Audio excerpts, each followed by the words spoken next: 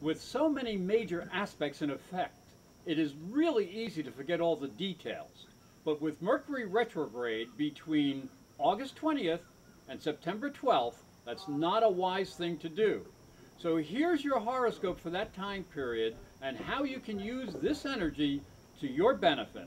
And we're filming here at Temple Heights Spiritualist Camp in Northport, Maine. Gemini, Mercury is going to be retrograde in your fourth house. Now, this is basically the house of your emotional foundations, of family issues.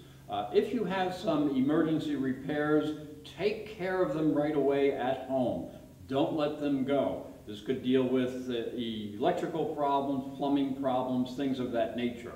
Now, you also need to be aware that there can be some conflicts between what you need to do in your career and the responsibilities that you also have at home. So make sure you have a little bit of a balance there.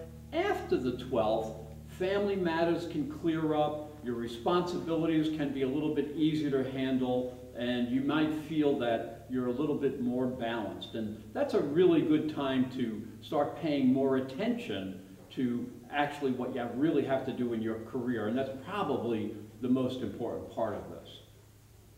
If you're ever looking for a great place for a spiritual retreat to develop your spiritual and psychic energies, Temple Heights in Northport, Maine is a great spiritualist camp.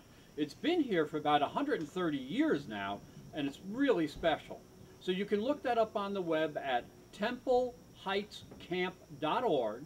And if you'd like to learn more about astrology, just go to my website, professorastrology.com.